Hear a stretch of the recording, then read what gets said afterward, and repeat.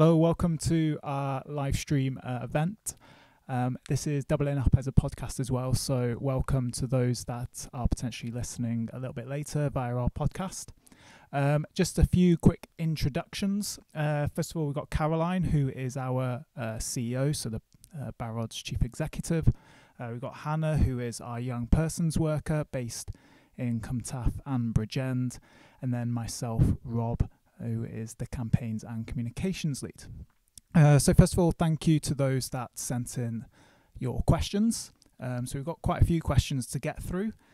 If you do have any questions as we are going along, just drop us a comment and we will try and answer it. And also apologies that we are running a little bit late. I won't say who, but no, we hopefully it'll be absolutely fine. So as I said, we're just going to literally just run through the questions. We'll try and answer them as best as possible. And yeah, we'll just go from there. So the first question we have got asked is quite a big one, actually. So why does using terms like substance use instead of substance misuse or abuse matter? So Caroline, if we come to you first. Thanks, Rob. And yes, it was me that was late. I do apologise. Traffic in Cardiff. It's a really good question. You know, it's I could spend probably the whole of the session talking about it. But I think what we need to understand is that language is important in anywhere in our lives. That's how we communicate. And it has so much meaning, so many different meanings. And what our language should be doing is putting people first. So if you look at something like you're a substance abuser, that has connotations that are derogatory at times, can be something that is a negative thing, that you're sort of in some ways dysfunctional. And I suppose what it does, it makes those individuals feel a sense of shame sometimes, a sense of that they can't, they're a lesser person, and it increases stigma. And increasing stigma and creating stigma really prevents people coming and accessing services and making progress and making positive changes.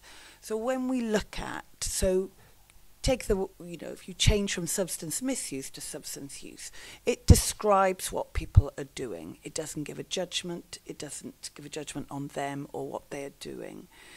And that then can, again, take away some of the stigma, take away some of the shame. We've seen it in the papers, on television, all these, junkie or alky or these words that have really negative and unpleasant connotations and create a sense of isolation. If you think that people are going to think of you like that, are you going to come forward and say, I've got a problem, I need some help, I need some support? You're going to be worried about what your friends and your family think of you, what your communities see. And so I think that by taking out those quite emotive and derogatory words out of the language that we use as professionals and we use about this issue, I think creates a much better way to engage people, to reduce some of the shame and stigma and isolation that individuals feel, so they can talk to people, they can access support and make positive changes. I think as well, like in terms of when you're talking about, say, misuse and abuse, it gives that perception that the use of the same, there's different forms of use of the same drug, which isn't always the case, is it? No. And what's the cut-off point for misuse? Yeah, and what's the if you use alcohol, abuse? When does your use of alcohol topple into misuse, topple into abuse? That there isn't anything, is it? And these are very judgmental from what we've seen. And, people who use, it's about education, isn't it? It's, if people do use that or say misuse, and we say, we like to call it use. It's about the educating, how important language is. Important, everything we do is communicated through language. Our tone, the words that we use, what those words mean in certain relationships, in certain families, in certain organisation, and they can become very, very powerful.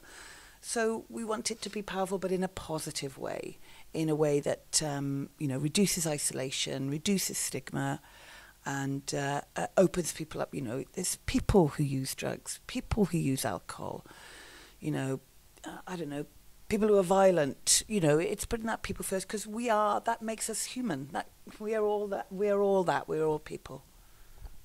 Cool, fab. And hopefully it'll start to influence people's perception of substances and people who use substances as well. It can, you know, and like you said, it can influence in terms of maybe trying to reduce and minimize stigma, which is a huge thing. Yeah, that's, you know, it's a massive nut to crack, isn't it? And but all these things that we do to try are incrementally move in that way. Look, you know, in Barod we had substance misuse. We used substance misuse for a long time.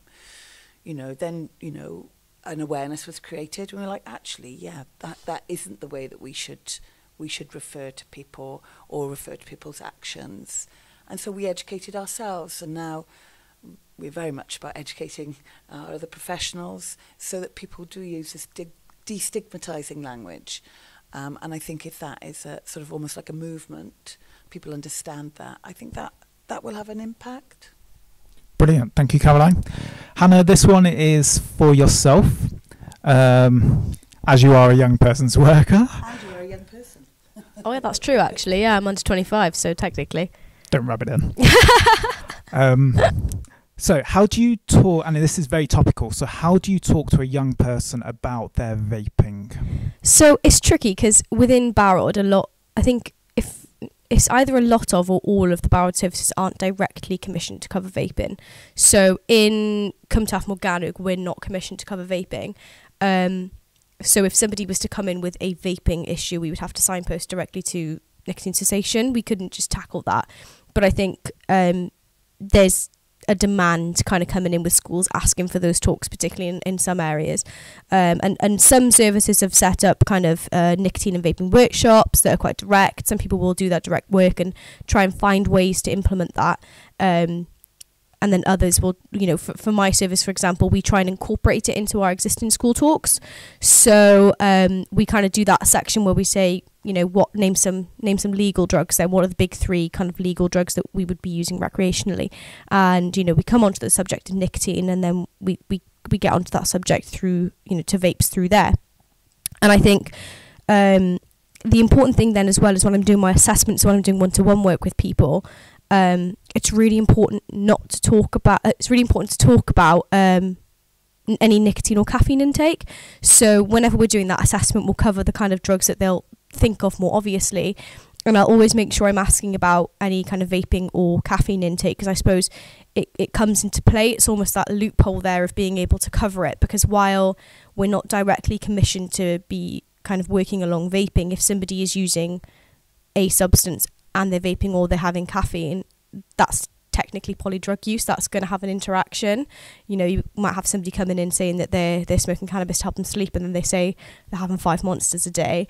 Well, we need to talk about your caffeine intake, and it's very similar with the vaping then. So I think my two kind of ways that I speak to young people about it are, the first one's quite interesting because it shows a lot of self-awareness. I often say, right, I'm 24. The vaping companies say that they're marketing to my age group, the 18 to 25-year-olds. Do you agree? And I did it this morning actually to a group of year 9, so that's 13, 14, and everybody said no. And I said, who are they marketing to? And they said us. So they're very aware of that. They're very aware that they're being marketed to. And then I think the other thing is to say to people, okay, 600 puff, typical kind of vape bar, what would you kind of say is the equivalent amount of cigarettes in that, get them to guess. And the stat we work with is about 46 cigarettes, and you get people saying like, oh, 5, 10, and then you're working up to that mark, and they all sort of feel the shock of, oh my God, right, how many are you going through in a day? Oh gosh, like I'm going through one every 2 days, and it's that realization of, okay, you're smoking 20 a day. So I guess it's like, I wouldn't normally go for shock factor with people, but I think when it goes to vaping, it's, you know, the messaging is so unclear around it, and I think that tends to just raise enough awareness of maybe I need to be doing something around this. So I think the difficulty with vaping is because it's so normalised, and there's almost a status that comes with it with young people in the schools at the moment. It's a really tricky one to to kind of touch on. And in our kind of young persons group, where all the young person services come together, it's one that's coming up every single time we meet. How are we going to implement these kind of vaping topics into our talks without, you know, kind of going too far into them that we're doing what we're not commissioned to do? But I think at the moment it's just really important to get the information out there that isn't out there, because I think they're so trivialized at the moment. So I suppose the first kind of line we have is to raise awareness of actually how much nicotine is in these vapes, how much they're putting into their bodies. And that's kind of the way we're going at the moment, and that's what I do myself at the moment. And always kind of making people aware of those nicotine cessation clinics. It's really hard to do any direct work with them because we're not technically commissioned to do it, but it is just, I think it's just that raising awareness of, you know, letting young people know what they're putting in their body. But those resources are kind of growing at the moment. We've got a few people who are really keen on building those resources and those workshops, so they're kind of coming into place and they just need some fine tuning. But yeah, so that's hopefully going to be up and coming, and yeah, watch this space. I was going to say, in terms of with regards to vapes, they obviously first came on the scene, didn't they, in terms of as a harm reduction measure for cigarettes?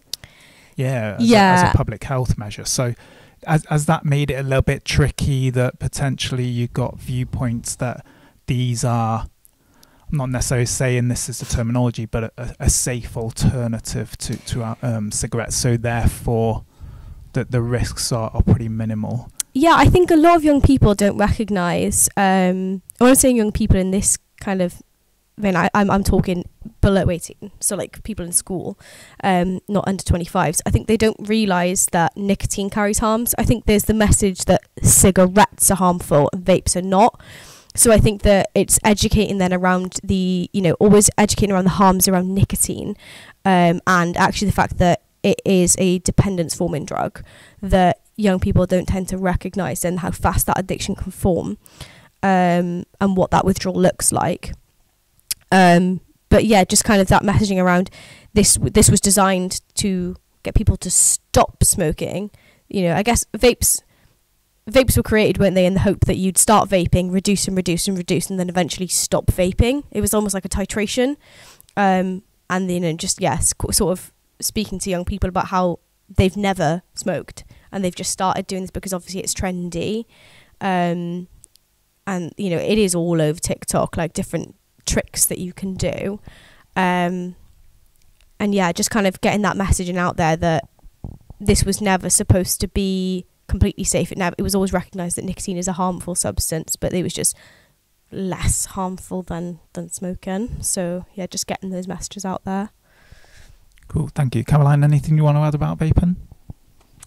That was very educational, Hannah. I mean, it's right, isn't it? You know, you create a public health intervention to reduce smoking-related harm and death, and you have this very sort of like negative, unintended consequence that has been exploited by marketing. And again, we're not here to judge, but we're here to educate. And, you know, and it seems that we're doing a really good job of that and learning on the job, so to speak, really. And, you know, the evidence is emerging as we go through. But you're not only dealing with vapes, but you're dealing with sort of like, you know, illicit vapes as well, you know, that aren't, so you don't actually know what the harms are in there. And I guess what we're about is educating about harm. And if you don't know, then you can't give those harms. So, you know, it's a problem that we've all got to grapple with who work with young people. And we seem to be doing a good job. Hannah. Brilliant. Cool. Okay, so the next question. So do harm reduction practices, for example, needle exchanges, crack pipes, encourage drug use in our communities? So I guess it's open to both of you on that one. No. End of. No, it doesn't. I mean, well, you know, there's, I guess, it may, you know, make it more obvious, but does it actually increase? Is somebody going to go, oh, I can get a needle, I think I'm going to start using drugs now? Or I can get a crack pipe, or I think I'm going to go and buy some crack and start using it. You know, that just doesn't happen. But it's an emotive way of creating fear in our communities. People are using drugs. People will use drugs for for eternity. It's about us making sure that we have the best way in which we can help prevent and minimise harm to those individuals, and tools and interventions like needle exchange, crack pipes are fantastic ways of doing that. They're also fantastic ways of engaging with people, and there's, as far as I'm aware, no empirical evidence that starts people using drugs. So yeah, no. I was going to say the exact same thing. My mind went to, I don't think anybody that's never injected would suddenly go, I'm going to go inject because I can get a needle. I just don't think that happens. I think people are uncomfortable with the visibility. I think as society, we like to kind of have a bit of a higher than thou attitude sometimes, or, we don't want to kind of see these things that we don't kind of subscribe to. So I think people can be uncomfortable with the visibility of needle exchanges, but I would argue that they're not visible. Most people don't know this building exists and we have a needle exchange here. Most people who do know exists have no idea that we have a needle exchange. I think it's a very private thing. Most people don't realise that you can get needles from a chemist. I think they're still quite private spaces. So I think it's moral panic. It's that something that people want to capitalise on to spread those kind of negative messages and the stigma. But I would say that the pattern tends to be, especially with kind of drugs like that involve snorting or smoking equipment. I think the messaging around needles is very, very clear because of, like HIV and things like that. The messaging there is very clear. I don't think I've ever met an injector at this point who has ever intentionally shared equipment. They're very clued up on that information. I think it's more the snorting and the smoking that is the risk at the moment, and we don't have that equipment apart from foil in exchange, which is, I guess, the importance of the discussion around crack pipes. But I think ultimately what you're seeing is people who engage in potentially risky practice being unaware of these things and then knowing about them and coming in. You don't tend to see, outside of injecting, people sort of being aware of a needle exchange and then saying, I'm going to start using substances because of that. It just doesn't happen. And again, I guess in terms of with needle exchanges back in the 80s, they were another public health measure, weren't they? Yeah. So obviously it was in response to growing trends of bloodborne viruses and HIV, AIDS. Yeah. And I know in terms of evidence from Eastern Europe, where they've actually significantly reduced their needle exchange provisions in those countries, that the rates of bloodborne virus among people who inject drugs has significantly increased. Due to them, scaling back on their harm reduction measures there as well. And obviously in terms of crack pipes, currently they're not under the exemption list within the Misuse of Drugs Act. Yeah. So at present we're not able to give them out via the needle exchanges as well. Cool. Caroline, I think this next one sits with yourself. Again, another biggie. So where does Barod stand on decriminalising all drugs? I was asked this very recently as well. I can't quite remember when I was asked it, about our view on that. So my view is actually very clear. You're criminalising people who are using drugs. You're creating the war on drugs is this huge thing which has been created because you've prohibited certain substances. You've chosen what those substances in some way, because of their harms or their risk of becoming dependent. Yet we've got the biggest legal drug, alcohol, which is available wherever you want, whenever you want it. Obviously there's age limits on that. But to criminalise all the other drugs misses, I think, an opportunity to again put people first, look at this as a societal problem, as a medical problem, as a health problem, and creates a huge another layer of not just dealing with people who use drugs as criminals, but the whole machinery behind drugs and their import and their selling, and and the amount of money and blood and violence that goes with that. You know, it's an opportunity, I believe, to think totally differently about how we look at drugs. And, you know, there are plenty of examples across the world who have taken that leap. And, you know, the world hasn't stopped moving on its axis. You know, it hasn't created some horrific kind of everybody has started taking drugs and, you know, some ridiculous civil unrest about that. It's actually very pragmatic, and it's evidence for it to work. But I think with drugs, it's such an emotional and fear and moral panic, as you said, Hannah. You know, we can't get past this, seemingly can't get past this. And that's because of all the information that we've been fed through media, through governments, through, you know, even literature, writing, you know, around the dangers. And I think we just need to have big, grown-up, pragmatic conversations around drugs and their criminal status, for want of a better phrase. So, for example, you know, cannabis, which has been legalised in various stages, you know, various levels across states in America, and now in Germany, and some for recreational use. And again, you know, riots haven't broken out at all. But if you look at that, it wasn't really, in terms of, in some of those ways, it was around a market opportunity. It was like neoliberalism at its absolute, wow, there is a new market here. If we, you know, it's not for like, oh, let's do this because it's the right thing.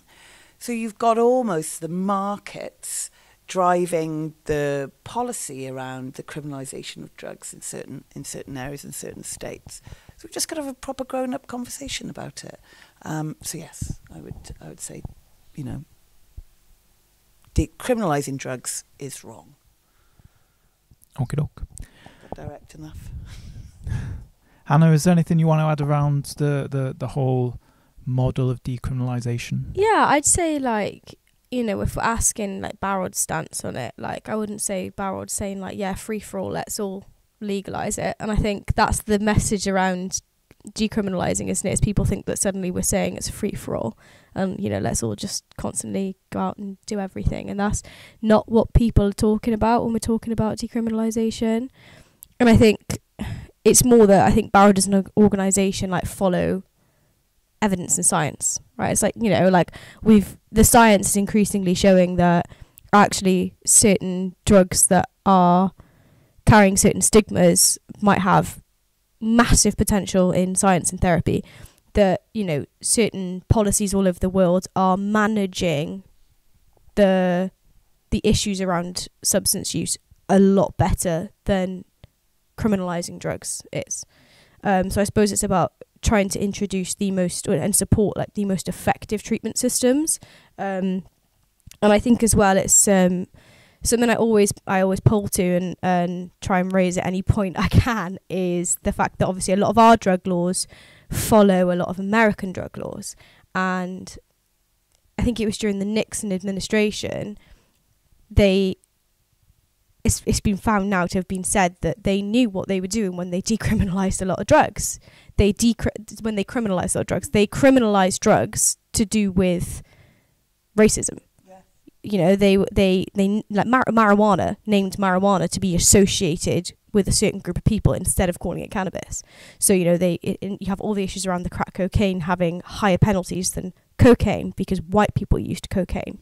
You know, so I think it's a lot of people don't realise that so many of our laws in 2024 around drugs are rooted in racism and around kind of trying to control society around racism. So they're just outdated. They're really outdated. And when we know as an organisation that other countries are managing substance use so much better, we really need to be kind of lobbying to follow suit. So, yeah. Yeah, lots of examples, like you said, Caroline, across the world. Portugal's probably the most well-known one, you know, and you got the likes of Czech Republic as well as many other kind of countries. But yeah, there's a really good paper that was released probably about a month or so ago by Neve Eastwood, Alex Stevens and Kirsty Dowse, who put forward a modest proposal of the decriminalisation of possession of drugs in the UK. So shameless plug, check out our podcast with Neve as well. I think it's one of the latest ones as well. Okay. She's great. Yeah, she's fab. So how do we help people to realise / understand the impact alcohol has on us and our communities? I suppose we do that all the time. That's part of what we do at Barod. That's part of what our services are. But it's about education. It's about, I liked what you said, Hannah, about science and evidence.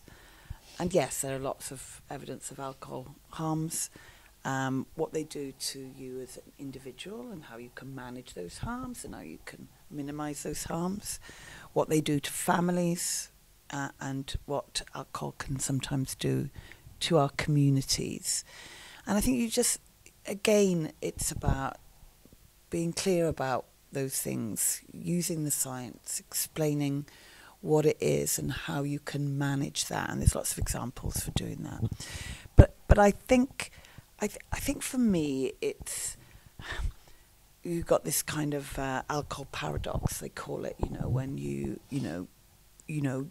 can't look at alcohol or its harms or how its use affects people or individuals without looking at the other factors like poverty and deprivation. And all those have such a, when it comes together with alcohol use, seem to have a disproportionately more harm on those individuals than those who are from less deprived areas.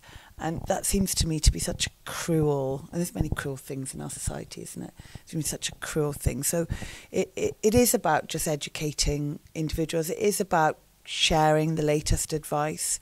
It's about having conversations. It's about looking at ways that you can manage your own intake, that you can share that with your families. You can look at, what we do in schools right from as early as we can. And, there's evidence to suggest that alcohol use is dropping with young people. We as Britain, we've got a really big culture around drinking. About, it's Friday today. Lots of people will be going like, well, what am I going to do on Friday night? And the sun's out. And the sun's out. So we'll be going like, well, have a glass of water with every drink. But but there is, we do live in a society where not just alcohol is normalised, but it's encouraged and it's celebrated, and it's often part of the focus of how we enjoy our in our communities. And so how do you acknowledge that, yet help people to manage their use, I guess. And that's education, awareness raising, in all those various forms. I think, like you said, it's very much part of our society, and me and Hannah have discussed it before in terms of, it was a previous budget. I'll try and say his name properly, Jeremy Hunt. You could say the other one. None of us disagree. But part of his budget was specifically around alcohol, and he kind of explained, the great British institution of the pub. And could you imagine that being talked about in terms of facilities for the use of other substances? No, you can't. So it is, but I think what we are now seeing within a society, like you said there, in terms of reduction of alcohol use among young people, but we are starting to see a little bit of a shift in terms of alcohol consumption, I would say, in that, more people now are maybe not choosing to drink, or they're turning to like alcohol-free kind of I think you're right, Rob. drinks, from a wider society perspective. And I know, talking with colleagues, that and again, predominantly young people, that they are, not necessarily turning to alcohol in any shape or form, really. So I think I would say we're kind of, the messaging is getting out there in terms of potential harms associated to alcohol. I think you're right, Rob, and I think that, if you went into a pub 5 years ago, and asked for an alcohol-free drink, they maybe have Caliber or something, something not tasted yet. Yet now you have an array of alcohol-free drinks and options, and it's and it is fine. It's not it's not like, oh my God, I can't believe you're not drinking, on a Friday night and it's sunny and you're not having a drink. there is much less of that, I would say, and there's more options. And also, there's another thing that I just thought about, and this about healthy living. Wanting to be fit, wanting to, clean living, having a healthy diet, having low alcohol intake. I would say there's much more of that. I certainly see. And it's interesting, we were involved in Drinkwise HOL, which is about older adults drinking and about how you educate older adults, because, again, alcohol will start to have sometimes more impact on them as people age. And then how do you message that without, scaremongering around that, and about the evidence of what those messages work and the triggers and where you may be, happy with your drinking isn't causing any harms, and then something may happen in your life, retirement or empty nest or something like that, and your drinking will slowly increase. How you get those messages that people can manage their own and recognise what they're doing is, I'm drinking a bit too much, got to have alcohol-free days. I'm not so sure about the units, whether anybody listens to them. But again, they are another way of looking at, what's harmful and what's not, I guess. Brilliant. So sticking with alcohol, do you think Wales should follow Scotland's laws and restrict the times we sell alcohol? So I'm not sure of the evidence on that. I mean, my instinct would be to say no. I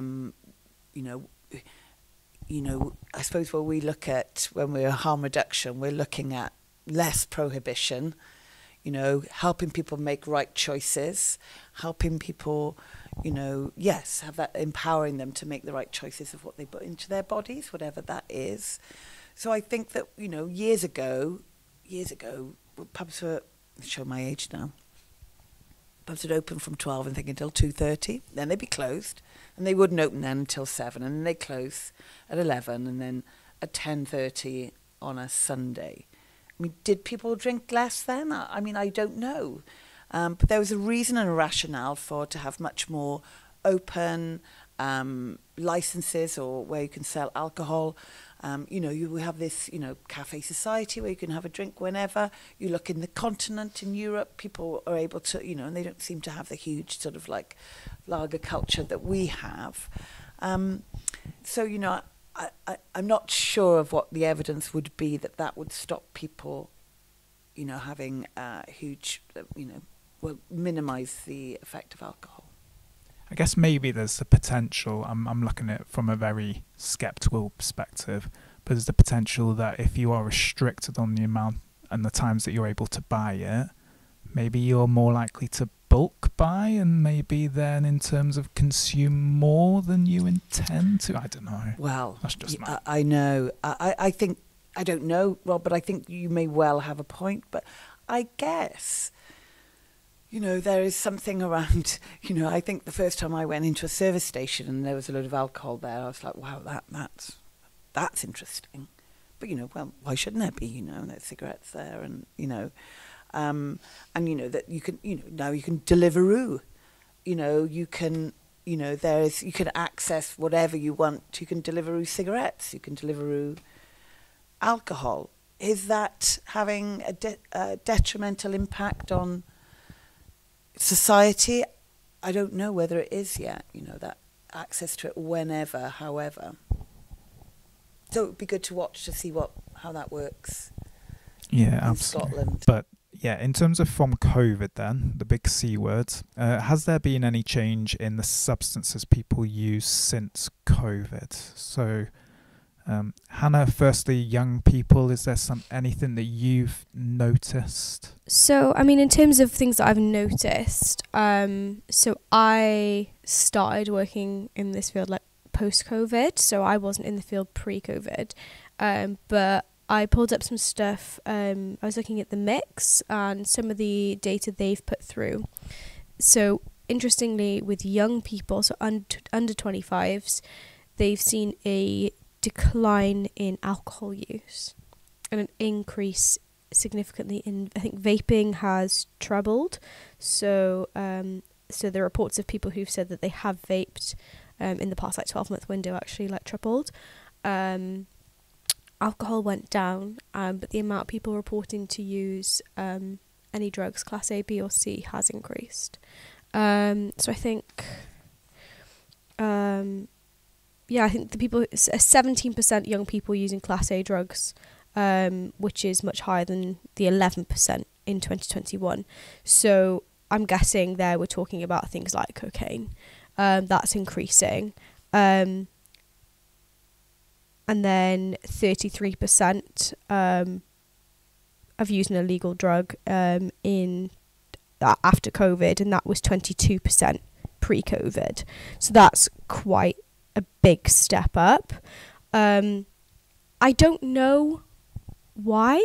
So a lot of the people that I'm working with, where they've reported that their substance use has gone up, that went up during COVID, they said it was a lot of being bored.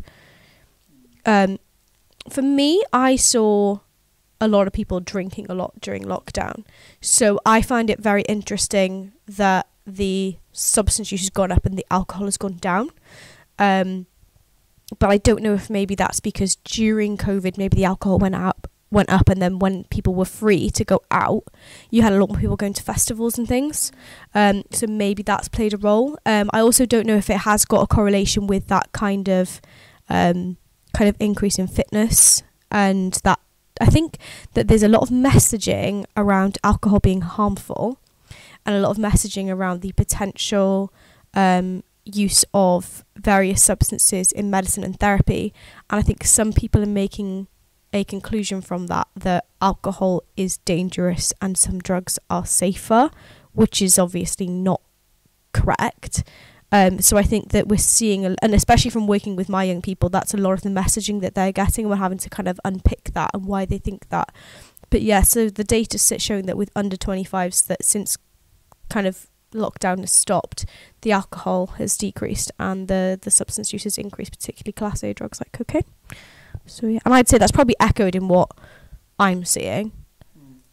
Yeah, we certainly saw alcohol increase, and we saw people who were managing the alcohol pre-COVID, in a way, I guess, losing control of that, managing it.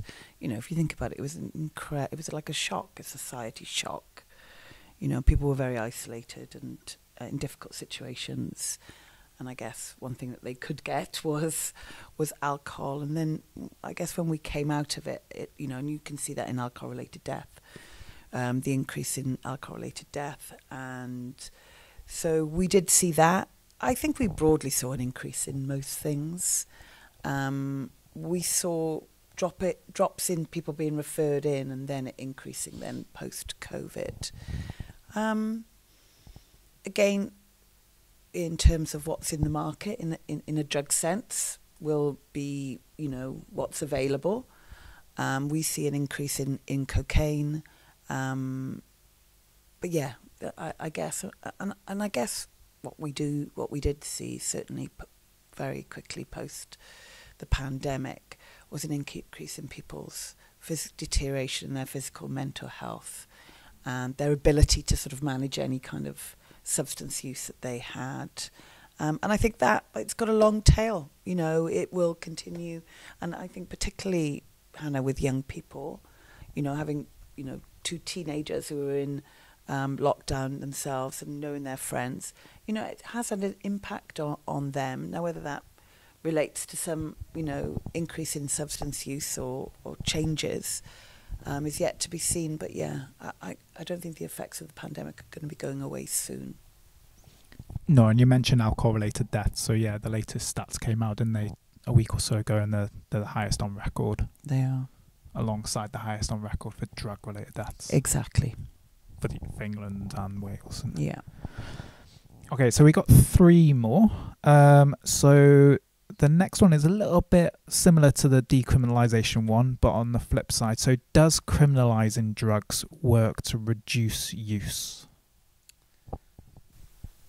So I think I sort of mentioned earlier on that, if alcohol was illegal, would all the people who are using alcohol now use alcohol? Well, probably not. There are people who won't do anything because it's illegal or it's against the law of, you know, but that's their values and that's, they wouldn't do it. So if you take that pure thing, then yes, but the flip side of it is when you prohibit something with everything that comes with it, that in and of itself creates more potential for harm. You know, because people will use it, and people will, and also if they feel that the laws don't really reflect what they're seeing, people find that law then, if you don't respect a law, then, you know, why is that law? So I suppose my answer is yes and no, really. Yes, in the strictest sense of the word, you know, people who will not commit a crime or do anything against the law wouldn't. But, you know, the harms would be, you know, notwithstanding that, the harms of criminalising drugs and any drugs would be are too great.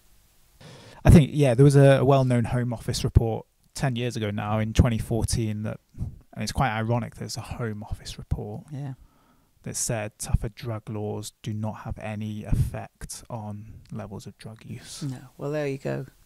So, You know, drugs are illegal, or, you know, illicit drugs. Not all drugs are illegal, are they? You know, there's loads of them you get prescribed and all that kind of stuff. But yeah, if you've got to use them, doesn't really matter. You know, you're going to go, oh, that's a Class A, I'm going to look for a Class B, or, you know, that kind of thing. I don't think, you know, there's, no. And I don't think most people, if they consider taking a substance, they don't necessarily consider the legality, they consider the potential harm.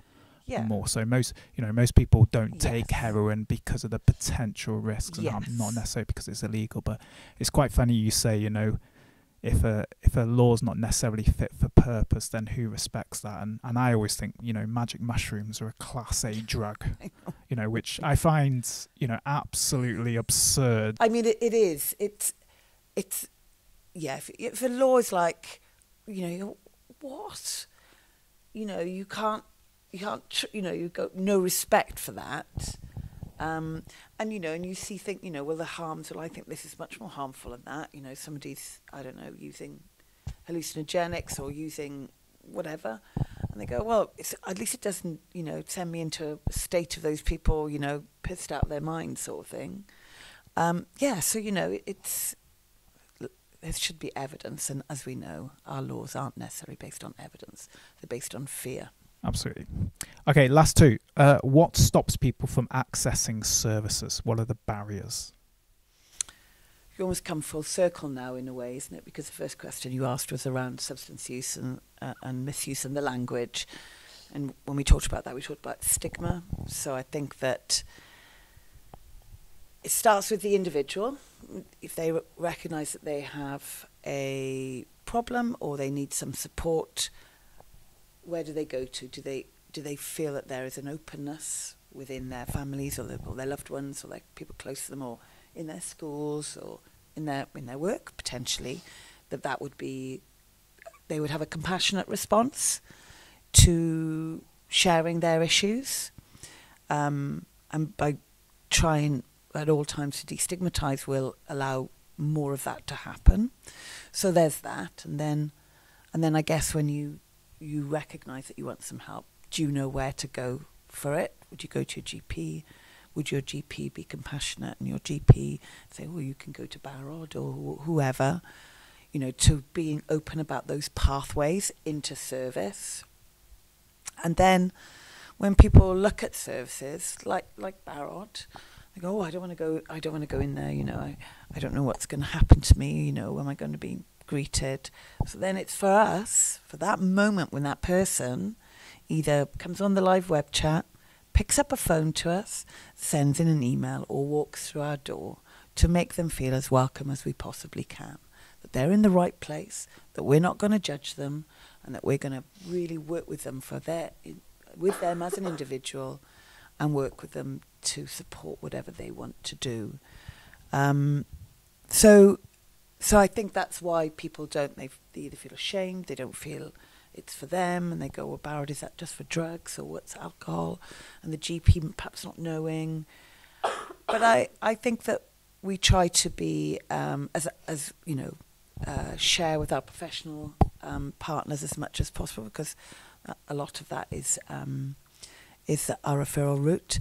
But then also, the people who use our services are our greatest ambassadors. So if they can go and have, well, I had a positive experience, you know, don't worry about it. They're really nice people. They really work with you. They'll help you. Then you're much more likely to come along and into our service. But I think ultimately, you know, stigma, shame and isolation play a huge role in people not getting the support that is here and that they need and that we would love to provide. I think it's just knowing that we're here, just awareness of us. I think the more we kind of push outreach, the better. You know, we've always had young persons outreach workers, and, you know, like, we're in schools and youth clubs, but now that we've got more of an adult outreach team in Cwmtaf, it's great. Kind of connecting more with other services in the area, getting the message out there, and again, you know, putting faces to the organisation. You know, we've got our own workers getting out and about, letting people know that we are here, so you're not just turning and talk to strangers then, you know. So I think that's really, really important, just having that presence in communities from us as well. Yeah, we have peers as well, don't we, that go out and obviously engage yeah, of course, like with peer-to-peer naloxone is great as well, that type of thing. Yeah, but in all aspects of kind of delivery of services, you know, the use of peers, I think that they say, you know, they have privileged access to maybe individuals that may not access traditional treatment services. Yeah, Rob, I was at the peer-to-peer, or where's peer-to-peer event in Cardiff yesterday, and you know, again, you're right, you know, about peers can access, can go to places where, not that we wouldn't be welcome, but we wouldn't know where they were, or,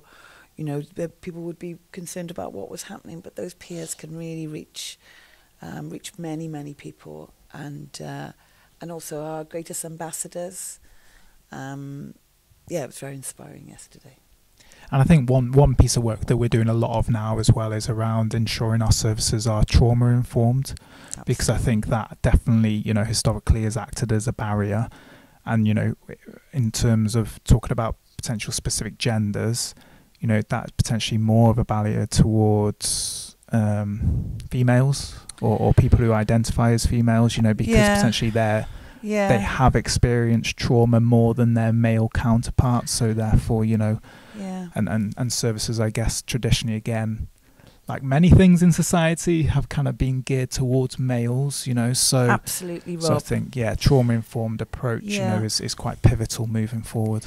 Yeah, you're right. And, you know, we 50-50 population of, you know, male to female, and we get, you know, regularly, you know, 60-65% male and the rest female. So, you know, particular groups in our society seem to have more difficulty accessing, or are more worried about accessing our services, and we need to ensure that we are accessible as possible, and make sure that our environments are trauma informed, that they're really welcoming, warm, and people feel safe in them, and that the way we speak to people is trauma informed, and the way that we do everything, really, even our staff policies, we're working on them being trauma informed.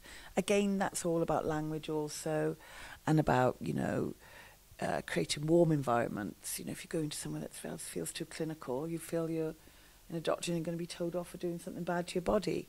You know, that's not great, is it? You want somebody to understand and have some compassion and some empathy and listen to your story. You know, because every story is unique and everybody has their own situation, and that should be valued and cared about, and not seen as just another patient or somebody coming in. They're that person. When you say about being presented with a clinical environment, it takes me back to when we visited Barcelona. Oh, I agree. One of the consumption rooms there, and everyone was in white coats, and you could just imagine people turning up, you know, to access that facility, and you just got a bunch of professionals all in white coats, you know. It was like a scene from One Flew Over the Cuckoo's Nest, really. It was, you know, what I felt nervous in there. I felt traumatised after that.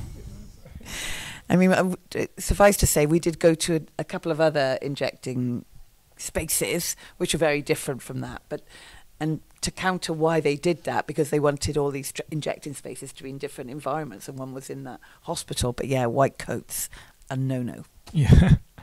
So last one then. So Hannah, if we come to you first, so what would you like to see change in the future?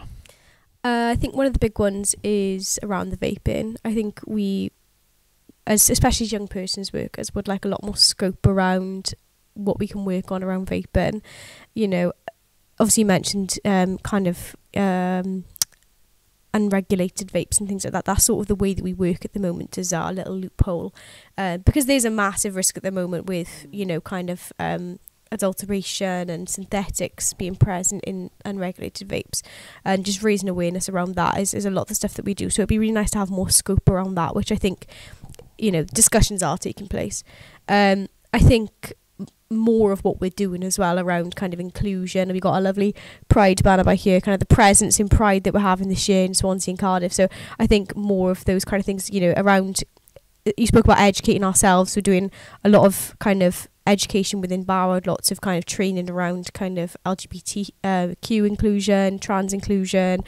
Like we have our language corner and terminology corner every week where we sort of speak to ourselves about the language we should be using. So I think more of that, just around making sure that we're always being or trying to be as informed and educated and kind and compassionate as we can be, and inclusive as we can be.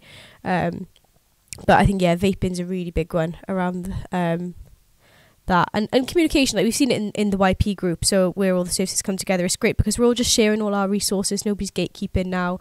So we've got a lot more time on our hands now because we're just sharing resources. We just got to rebrand things, make sure they're fit for what we want to do. So that's great because we can spend more time planning and actually speaking to people, rather than trying to get resources together and try and find stuff. So that's great. And I think if that could be mirrored throughout Barod across all adult services and everything as well, that would be great. Because it's proven to work really well for the young people services. So yeah, that's all I can think of. Brilliant. Caroline, for yourself? Good to know, Hannah. Good to know. I think that, we need to, in Wales, think big in terms of our innovation, in terms of how we want to see services in the future, fit for purpose. And we talked a little bit about, we want to see the use of and the distribution of crack pipes and inhalation devices. We want to see drug checking, front of house drug checking everywhere. We've been trying in Swansea for quite some time, but we've got this big barrier of a Home Office licence. We'd like to see Welsh Government, and we'd like to see governments come together to provide these really simple but really effective front of house drug checking. We've got, the threat of nitazines and other synthetic opioids, which are in our drug supply, not just in what people think is heroin, but in our illicit benzos, some THC vapes, sleeping pills. That is not going to go away, and we need to be ready for it. And checking is a really one of the best, a very effective way of doing that. We want to look at enhanced harm reduction centres where people can inject and use their drugs under supervision and support so that they don't overdose. And again, we believe there's a way that we can do that, which is legal. We want to ensure that all people who need our services will get the same high level of service wherever they live in Wales. That everybody who's involved in service gets a chance to inform and design and be part of that service delivery from cradle to grave. Everybody has a voice in the services that we provide, and that's really, really important.